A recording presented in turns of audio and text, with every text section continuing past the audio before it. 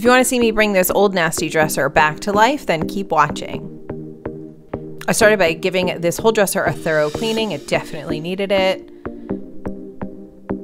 Then I moved on and repaired any major areas, did a light scuff sanding on the entire piece, primed it with my favorite Zinsser Bin shellac-based primer. I then sprayed on its final color. This color is called Flannel by Bear. I did a total of 2 coats. I top coated it with a matte top coat for extra protection. I then focused on the wood accents and gave the drill pulls a new stain. I then added some new legs. And then the whole piece was done. I just love how it came out. Watch the full video and get more details on how I did this makeover on my channel. And please consider subscribing if you want to see more videos like this.